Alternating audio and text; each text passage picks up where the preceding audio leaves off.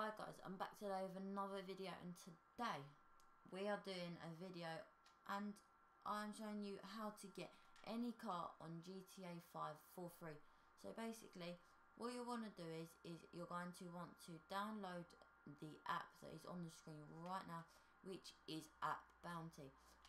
Now basically all you want to do is you want to download it, you want to go onto it, and all you have to do is sign in and download as many apps that you want, and from them apps you get points, and then from them points you get these rewards, and these rewards are like Amazon vouchers, they're Xbox vouchers, they're PlayStation vouchers. You can get any vouchers that you want, and yeah, it's pretty fun. It's pretty fun to do, and it's easy to get or basically you just get anything that you want, to be honest. So, and that's just easy,